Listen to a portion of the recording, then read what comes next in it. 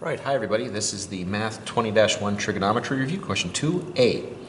In each case, given the point on the terminal arm of theta, draw the angle theta in standard position. Let's take a look quick here at this first one. The point is 7, -4. Okay, now I just got to make sure that I understand where that point is. Most common mistake here is really just not knowing what the heck this is talking about. This is still x and y. So positive 7 along the x-axis, -4 on the y-axis. We're somewhere down here. So the terminal arm is going to look like this. Okay, and it says here this is angle theta is in degrees is in standard position. Now standard position means starting on the positive x-axis and rotating counterclockwise. I need to draw the line of that angle so that I can see that that is in standard position. And there's the theta that this question is referring to.